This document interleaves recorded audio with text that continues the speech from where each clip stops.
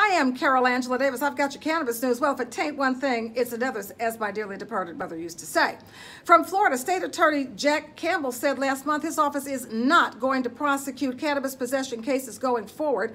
And that's because the state is not equipped with the test that can tell the difference between marijuana and hemp is now legal.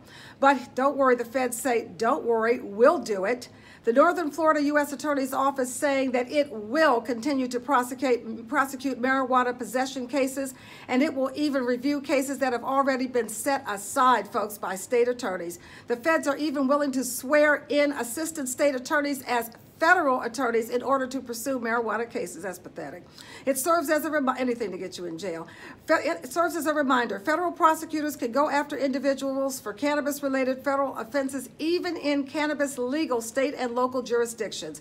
In fact, they can do it even if the individual has already been charged or punished by their state or local jurisdiction, which tells you how you need to be voting out here.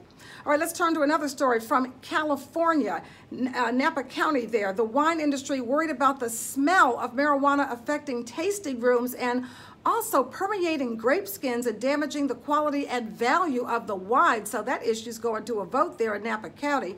Cannabis agricultural regulations include limits on the size of cannabis grow ops and how close those ops can be planted next to vineyards, and they also include very harsh limits on the kinds of pesticides that can be used on marijuana.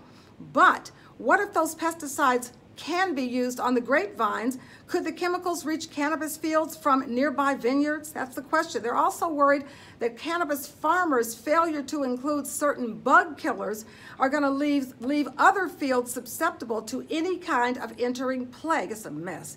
Now remember that cannabis agriculture makes much more money than those grapes do, folks, those wine grapes. It's been estimated that cannabis agriculture brings in $760,000 to $1.52 million in yearly tax revenue to Napa County. So it's a mess. Thanks for watching.